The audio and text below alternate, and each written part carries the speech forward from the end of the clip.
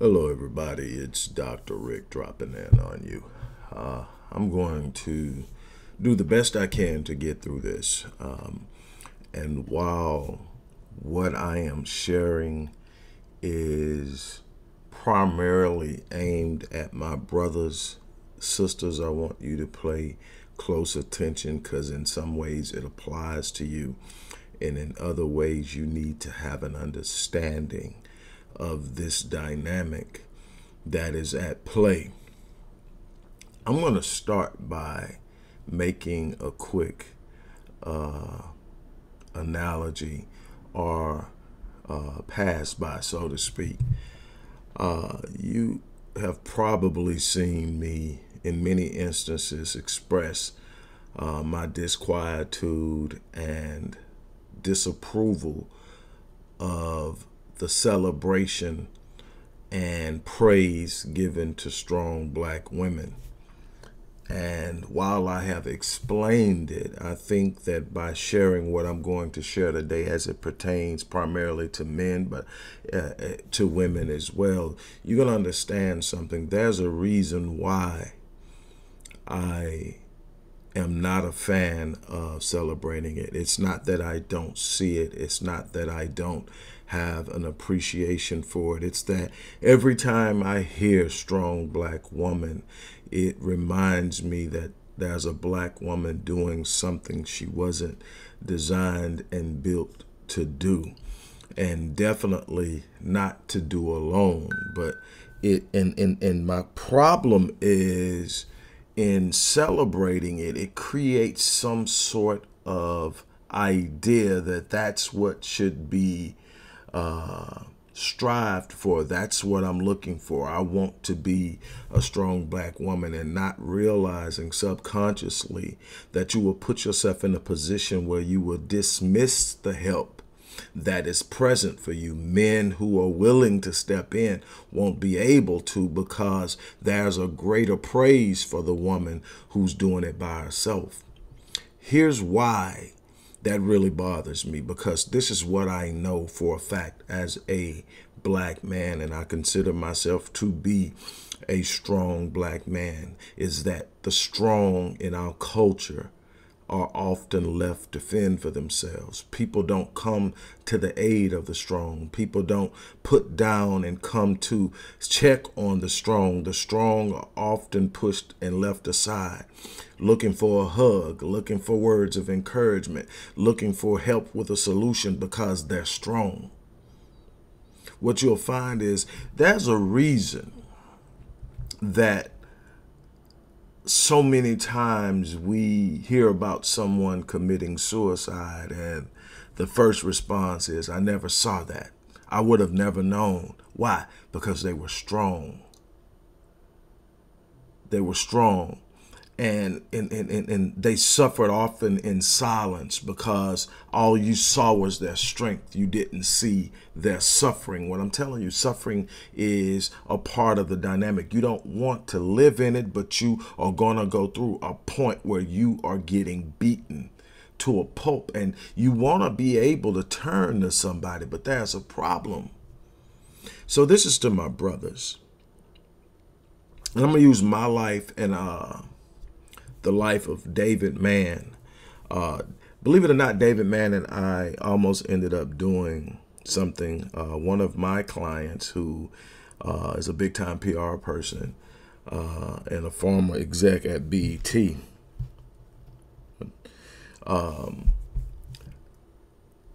works with David. David's one of our clients, and she felt it would be a good idea for us to get together because, and this was during the time that David was openly talking about his depression, his 2-year battle with depression. And it's something that David said that just shook me. And mine was similar, so similar to his. Just the way I explained it was a little different, just a little. He stood up and he said that because everyone saw him as the problem solver, because everyone saw him as the one that makes everybody feel better, because everyone saw him as the person who was always upbeat and always, and it seemed to be right. He said it was so many days that he would just go in the room and he would just sit there and cry. He would just sit there. He didn't want to do anything. He didn't want to talk. He was in there, and he said he said what he felt like was that he was drowning, but nobody would ever know he was drowning until he drowned. And the way that I described it when I was talking to my therapist, the way I described it, I said, I feel like I'm screaming at the top of my lungs. I need help. I need love. I need a hug. I need something. I'm about to break. I need help. And I'm screaming it at the top of my lungs, and nobody's going to hear me until I can't scream any longer.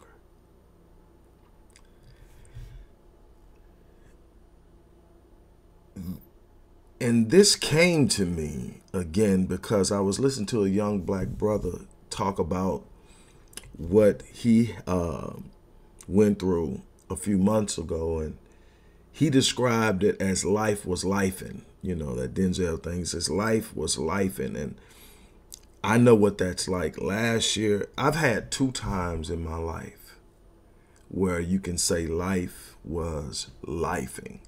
Where adulting was on a whole nother level, and one was about 15 years ago or so, when things started to go wrong with me.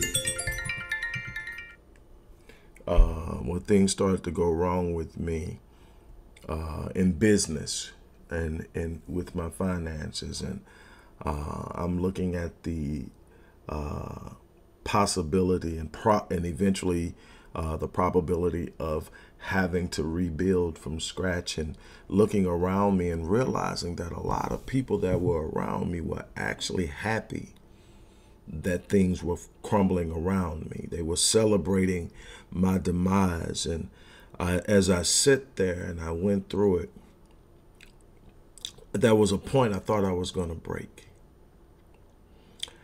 There was a point where my only prayer to God was, don't let me lose my mind. I promised God, I said, if you wake me up every day, I'll answer the bell. Don't let me die right now. I've got something to do. I've got something to prove to myself.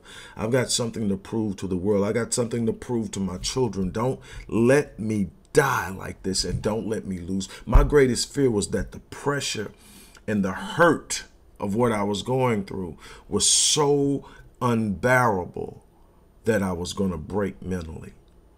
And I had worked with so many people that it had happened to, because I was working with the homeless, I was working with clients, and I was watching people who at one point were on the top of their game or doing fine, and all of a sudden pressure hit and something happened, and they woke up one day and didn't realize or know who they were anymore, or didn't have any idea of what they were supposed to do or where they were supposed to go. They had disconnected. If they were dealing with a certain level of dissociative disorder where they had disconnected from reality because their consciousness couldn't deal with the pressure. And I was like, God, don't let that happen. Thankfully, I got through it and I went on. The next time that I had to deal with it was last year. Last year was unbelievable. A little over a year ago, my wife told me she needed her space. My love for her told me to give it to her without judgment. But it hurt. It hurt at a level that I still don't have words for. And eventually that separation would lead to a divorce in October. I would lose my younger brother to cancer in November. I would lose an old track buddy in December to a blood clot. I would lose another friend a week later to a blood clot. Then turn around and just lost another friend. But 2022, it pressed me, and what I needed was somebody I could turn to, somebody that I could lean into, somebody I could tell how I really felt. And for the longest, it didn't seem that the therapist, yeah, but I needed someone who wasn't getting paid, somebody that I felt I could lean into, that was there. And the crazy thing is, the person that I knew I could depend on was going through the exact same freaking thing. It was almost simultaneous. We got hit. And I'm like, you got to be kidding me. And I'm not here whining about it now. I don't want to send that message. I'm not here throwing stones. There's no stones to be thrown. I'm talking about pain. I'm not blaming anybody for my pain, but I'm talking about it. I'm saying that I went through some things that I couldn't get around, that I couldn't skirt from, that I didn't have an immediate resolution for. There are those things you're going to have to go through in life. There are some things that you solve, other things you endure. And you've got to understand that the problem is when you're strong. I remember sitting up saying, man, I'm having a rough day. You know what I would get? You got it. You got it. Hold your head up. You got it. Because that's what people expect, especially when that's how you move consistently. Nobody ever expects that strong person to be at a point of breaking. And the person is looking for a hug. The person, man, when this dude's talking about this hug, man, it's a metaphor, and then it's not. It's this idea. But see, when black men are told early on that real men don't cry, real men don't feel, real men don't express their emotions, real men suck it up, and you go out into this world, and in order to really truly be who you be, you have to open up yourself. And the one thing is, and I don't regret one moment of loving my wife, is to love her, I had to become vulnerable to her. So I can be as tough as I want to in the world. I can sit up and take on the world, but in order to love a woman, you've got to leave yourself open. You've got to be vulnerable. And when you're vulnerable, if it doesn't go the way that you're expecting, you're just going to have to take the hit. And while I didn't act out, I didn't emote, I didn't lose my temper once, I didn't raise my voice once, I didn't go off whining and yelling and complaining to everybody would live. I was hurt. Then, while I'm trying to get my head wrapped around the idea that what I thought was forever is gone, my brother had hidden that his cancer had relapsed. And so I'm asking, I'm like, something's not right. And by the time I start really digging, because he wouldn't say anything, by the time I started digging and found out a week later, he was gone. He didn't want to bother anybody. He didn't want anybody to see him that way. And I respect it. I really do. I'm not angry with him because he didn't tell. He had to deal with that how he had to deal with that. And I 100% respect that. I don't tell people how to go through. And I love him, but it hit because he's, I got some little brothers I love and look up to. My little brothers, man, they're doing some things and I'm proud of them. But this little brother, man, he was the one, he had the marriage thing down. The thing I was trying to get right, he had right. And I admired him for that, man. He was almost 30 years in the game when he left here. And he's my younger brother. And so that hurt. And then to hear about my buddy, doing okay, man, just bam, gone. Then a week later, another friend gone. And I'm trying to figure this out. And then what I had to actually end up doing is the first 2 weeks of this year, I had to take a mental health break. I had to literally just put it down. I was that close to breaking, and nobody knew. I thank God for a couple of people. David Jones, who is a friend of mine, who happens to be a psychologist. He was very instrumental. Another brother by the name of Mark Davis, my tech guy, unbelievable, a little older than me, wise, was my shoulder man. He, from day one, he was there, and he let me be me, because the one thing I didn't want was to go to people and they start taking sides. I didn't want that. So I was very careful about who I talked to in my family, because I didn't want that. I didn't want to go to the average guy, because the homeboys, the homies, they're not really friends, they're just homies. You know, they're going to get the, you know, screw this, F this, all this. And that's not what I want. There's this woman that I held close to my heart. She wasn't there anymore, but I wasn't going to go after, and so I didn't want anybody around me talking like that. So I had to, and so Mark gave me room to be me. He said, "You're different, the way you're moving about this, and I applaud that in you, and I respect that in you, but you got to get some space to release." And so he talked me through it. And Mark's not a therapist. Mark is just a good listener. Then I had my buddy Rod, who is an attorney, and he was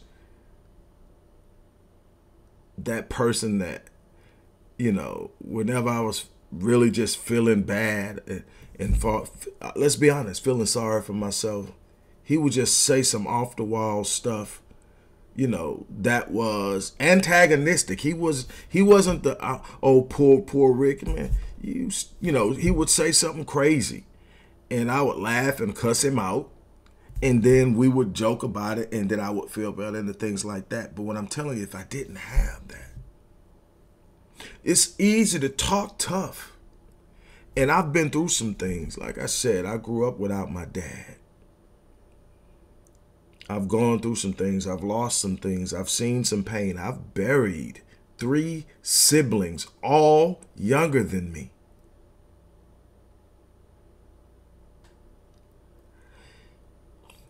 I've been through some things. But last year hit, man. It hit hard. And I'm saying that because we've got to get to a place where we can give our brothers the space and the ability and the non-judgmental engagement to say I'm hurting, to say I feel broken, to say I feel weak, to say I need help. It may sound like we're making excuses, but we wake up every day and answer the bell. We don't make excuses. But at some point in waking up every day and answering the bell, there has to be a release. And I'll tell you, my release was my marriage. I didn't dump a whole lot of stuff on my wife because my wife had a lot. And I knew this.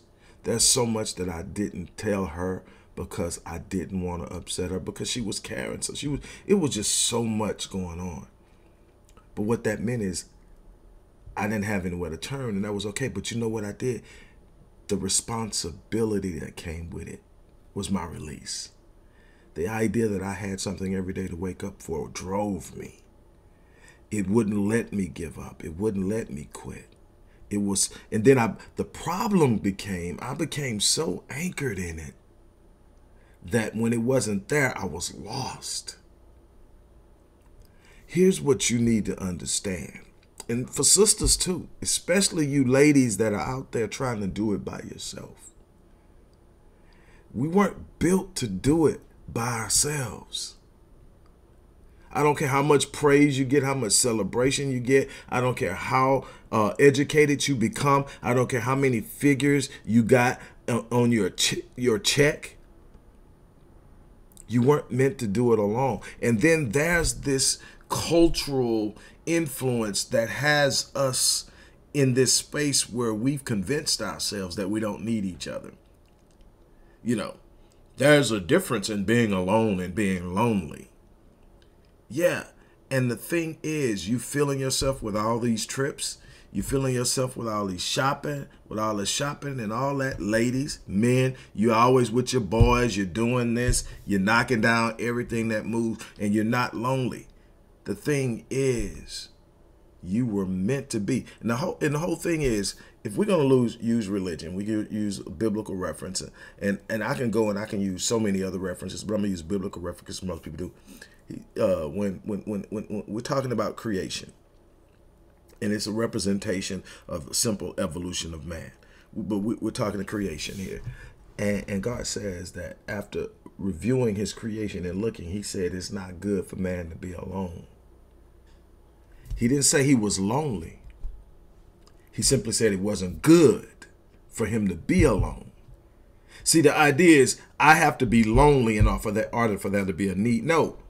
The need is not in the loneliness. The loneliness is simply a representation of a feeling that's giving you an indication that something's missing. He says it's not good for man to be alone, so I shall make him a helpmeet, a companion.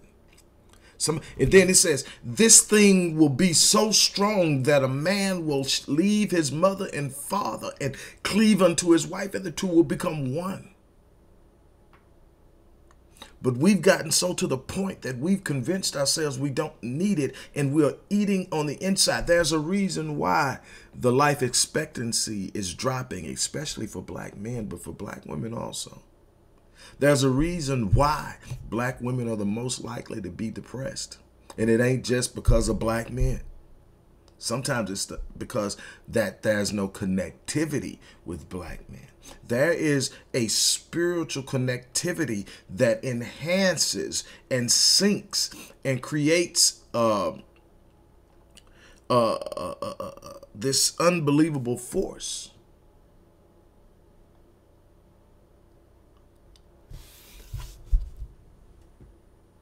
Masculine energy, feminine energy, two different functions. The male brain, it's unbelievable, functions different. Operates from the front to the back, focuses on what's accomplished. It's designed to go out and make things happen. Female brain functions from left to right.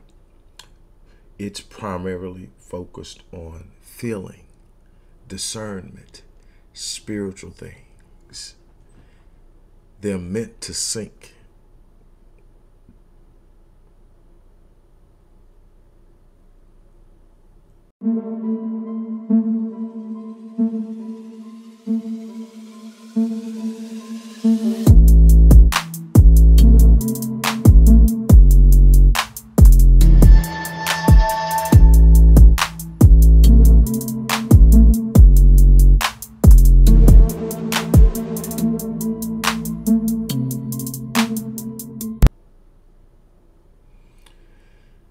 They're meant to come together. And this isn't even about relationships, but since I got on it, that's got to be something we've got to think about. What I want to talk about is it's got to be a space for black men to admit we're hurting. It has to be a space for black men to admit we need help.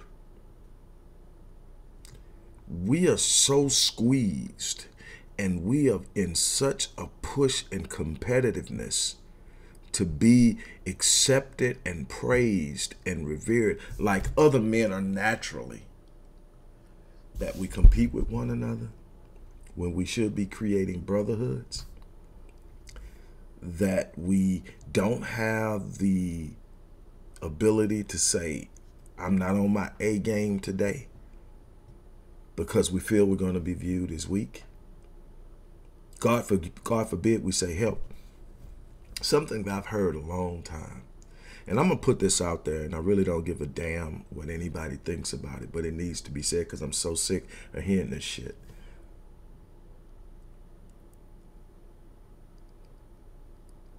The idea that a couple can be together and somebody can tell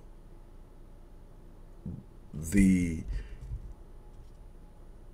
woman you don't need help because you got a man at home. Now, granted, your man is supposed to hold things down, but the idea that he's got all the answers all the time and he's never going to be in a situation where he needs help. Now, he should be the one seeking help, but no one should be telling you you don't need help because you got a man. They should be saying, where is your man? They should be saying, let me talk to you, man. Let me tell you, I've done this on many occasions where women I knew who knew that I had the resources would come to me. And there's this conversation. I've done it so much that the conversation is like this. They come to me and say, hey, look, this is going on, blah, blah, blah. Can you help? Can you help right now? First question, does he know you're here talking to me? If the answer is no, then you need to go back, tell him you came to me, then tell him to call me. And this is whether I know him or not. Sometimes I don't know the dude. Other times I do know the dude. But either way, tell him to call me. If he does know, and I know him, I'm calling him. Why are you sending her out to ask? But here's what I'm going to do. If it's something I can fix, I'm going to fix it. We're going to sit down, we're going to talk, we're going to figure it out. If it's something I can't fix, me and him going to get together and go find the person who can. Everybody needs help. The idea that you don't need help because you got a man is stupid. Now, if this is an ongoing thing and it's always the case and every time you look up, then there needs to be a conversation with the man to find out what's going on, because now we're talking about decision making. And that can be a problem. But if you got a man and he's busting his ass and he's trying to do it and he's there, he's putting forth the effort, don't let nobody break your connection with him until he has proven to you that he doesn't have your interests at heart. He's trying to find a way. You might be able to be a connection or a sense of light. Sometimes his confidence is hanging on your affirmation. Instead of saying you're fucking up, maybe you ought to be saying, I know you got it. I believe in you. And, you know, maybe you pick up a phone call and say, hey, look, he's been trying to do this for a while. You think you can help him out? Don't tell him I told you. Okay, that. But here's the problem. Black men have gotten this idea that one of the ways to look good in front of a woman is to point out how horribly her man is doing financially. Oh, you got to do this, you got to do that. And the crazy thing is, because I do so much in this area, I know the truth. Black men are struggling. Not because we're weak, not because we're lazy, not because we're ignorant, not because we're stupid, because literally the system is set up to make sure we never become empowered. We're 3 to 4 times more creative. We prove that on a regular basis, sometimes the wrong ways, but we are highly creative. Look at the things that we've created. Look at the things we accomplished. When you see something exceptionally done, exceptionally well, extraordinary, it's normally a black male. It's not a black female. And everything follows that, from the traffic light on down. Edison fucked around with that damn light bulb until Latimer says, dude, put this filament in here. You're getting on my damn nerves. I mean, over and over again. We're brilliant. So it's not that. And we work. I get up every damn morning. Nobody wakes me up, no alarm clock. I get up and I'm driven. Even with most of my kids adults now, and me being unattached. The idea of saying divorced or single doesn't sit well with me. Unattached, but it is what it is. I still get up. I'm still driven. I still have a purpose. And it's never been anything different to me. Sometimes I'm on my game. Sometimes I'm not. But I'm driving. I'm pushing. There ain't nothing lazy about me. I'm never laying around. Hell, I came home from having 5 heart attacks next day in the seat. Came home from having a darn gone seizure that put me in ICU and caused me to fall over, dislocated both of my shoulders, had damage. I still got damage right there. This here, I can't feel none of this. That's from the seizures when I had both my shoulders dislocated. This bone right here broke off, created nerve damage. This finger couldn't move. Guess where I was the first day I came home from the hospital? I was working, trying to figure it out. Didn't know how I was going to do it, man. I type. Oh, I do a lot of typing as a part of what I do for a living. What am I going to do? I figured it out. So last thing I can be called is lazy.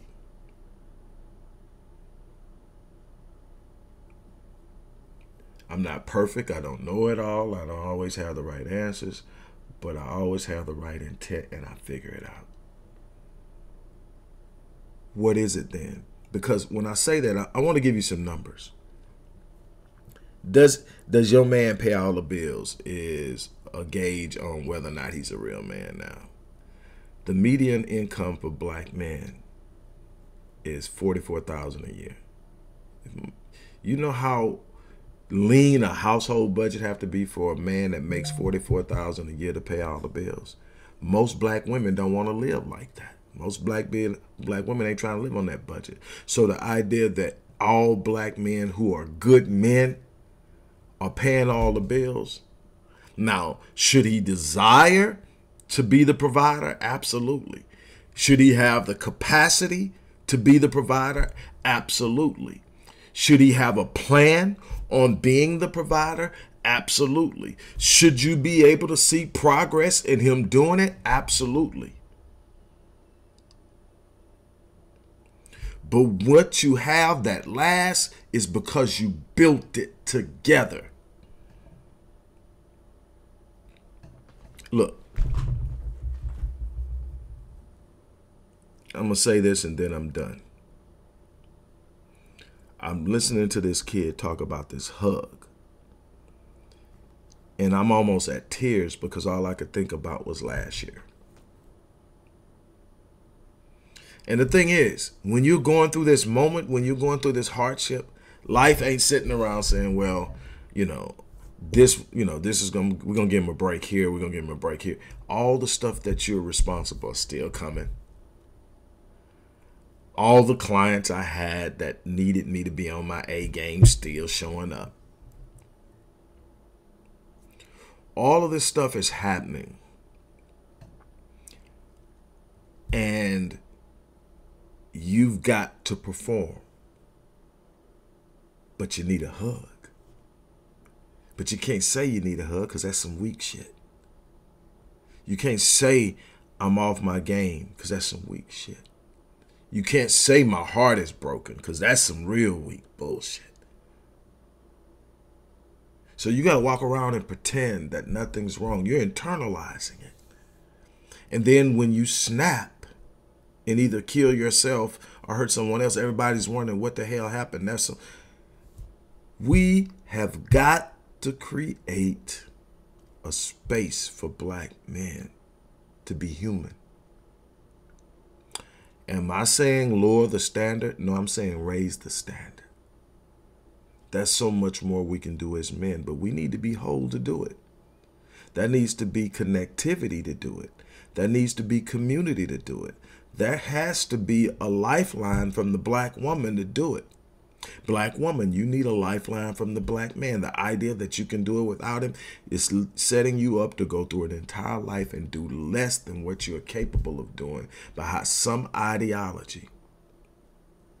And stop buying into this propaganda that's force-feeding this idea of who we are. They don't show us nothing but the worst of our women and the worst of our men. And we literally buy into that. And I'm telling you, none of the people I hang around act like the people we see on those screens, listening to on that radio. They are good people every day waking up trying to better themselves. I saw something beautiful the other day. Same guy who was there for me, Mark. saw a sister who's really busted her ass to pick herself up and reinvent herself, going through a moment, and the calmness in which he met her. That's what we need. Because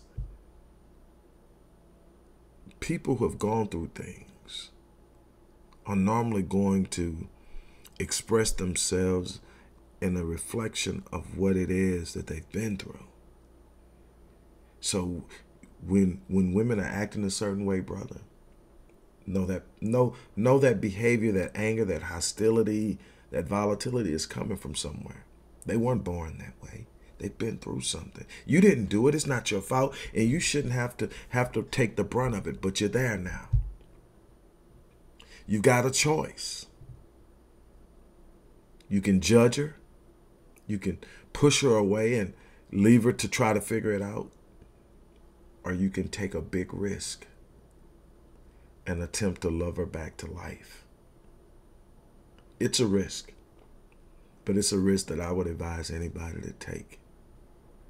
Because at the end of the day, what you give doesn't always come back to you through the vein in which it was given, but it always comes back.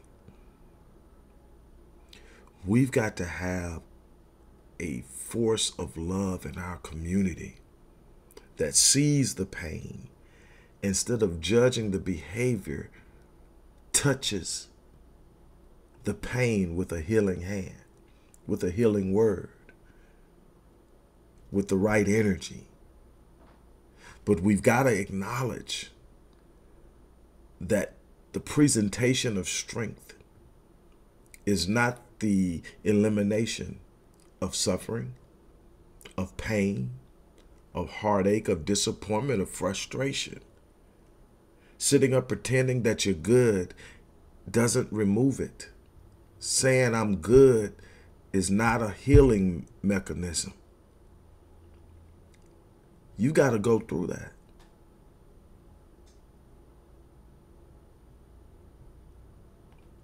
You got to go through that. You got to allow yourself time to heal. You got to allow yourself time to grow. You got to allow yourself time to figure it out. You got to answer some questions.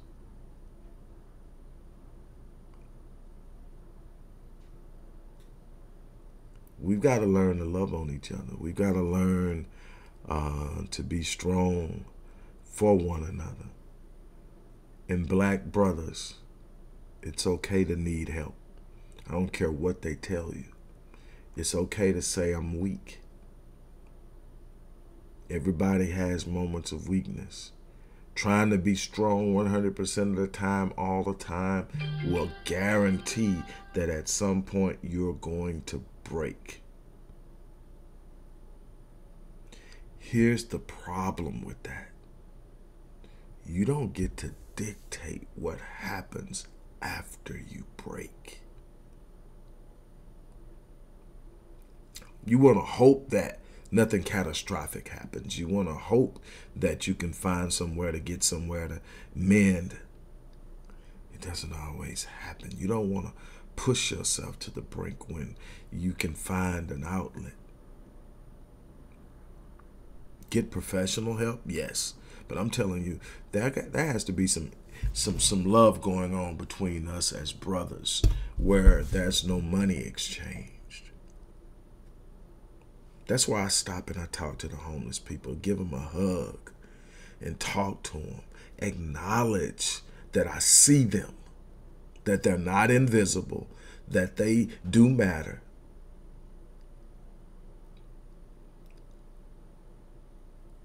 Because feeling like you don't matter, feeling unseen, takes its toll.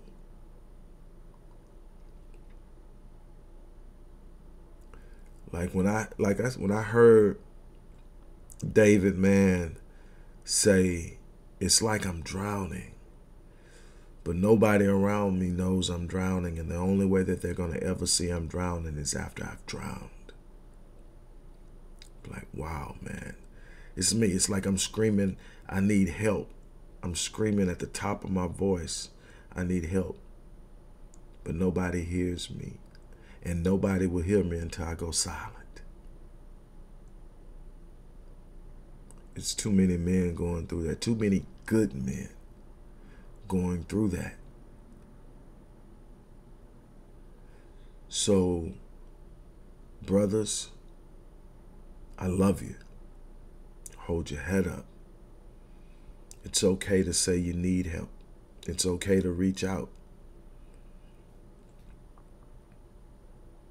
There's so much we go through that people don't understand. Some of us have dealt with issues with the mothers of our children, holding our children and using them as weapons, and then the society around us is saying you're not fighting hard enough, but nobody's asking her why I have to fight in the first place. There are some things that aren't right on both sides. Our sisters are dying. Our sisters are being harmed. None of this is acceptable, but it has to be viewed through a lens of love.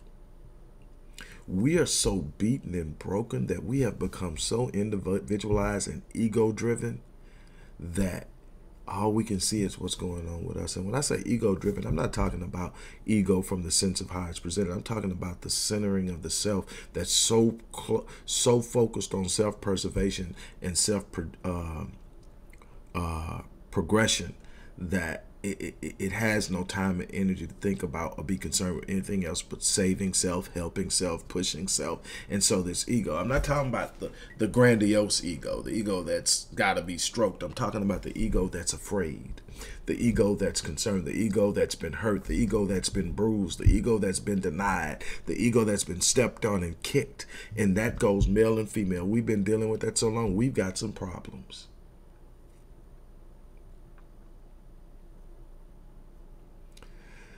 Man, I'm telling you, we have got to love one another. I talk about so many different things. I've put in so many hours of research. I've done so much with programs. I am so grateful for the life that I've been given. I'm grateful for the opportunities I've had. I'm grateful for the things I've been able to do. I'm grateful for the challenges before me. I'm grateful for the things that I'm going to do in the people's lives I'm going to change. But I'm telling you, it's not easy.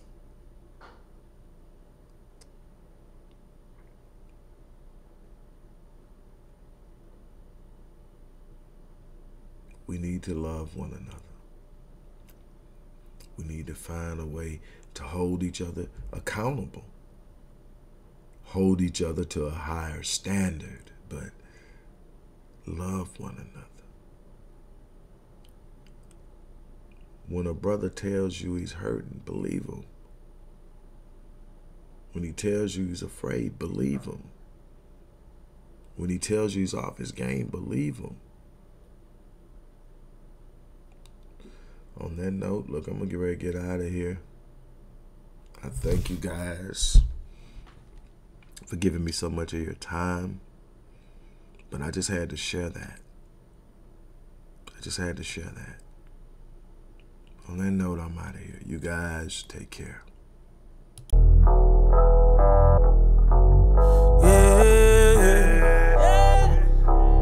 They said I should give it up like that just ain't good enough. Hello everybody, Dr. Rick Wallace here, dropping in with a little special announcement for those who have followed me for any stretch of time.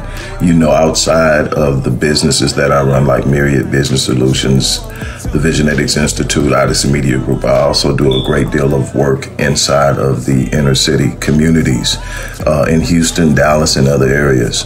I'm asking now, as we push a fundraiser, that you support what the Odyssey Project is doing in the inner cities, especially with programs like Black Men Lead, which is a rite of passage initiative, and Restoring Ghetto's Forgotten Daughters, which is a program focused on helping young girls, but boys as well, suffering from childhood sexual abuse, rape, molestation, domestic abuse, absentee fatherhood, and so many other things. The information will be in the box. Thank you. to be whoever I want.